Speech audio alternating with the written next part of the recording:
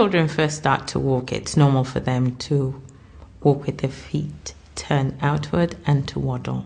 It's also common for them to have bow legs, not knees, and to walk with their feet turned in or outwards. Most minor foot problems in children correct themselves, but if you're concerned, speak with your GP or health visitor who can refer you to a pediatrician, orthopedic surgeon, or pediatric physiotherapist. Flat feet is another issue that may concern you.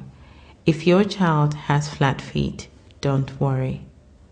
If your child has an arch when they tiptoe, this should not require any treatment. Common issues that concern parents are bow legs, knock knees, flat feet, and tiptoe walking. If you're concerned, do speak with your health visitor or your GP. The 2-year review is normally a good time to raise this concern.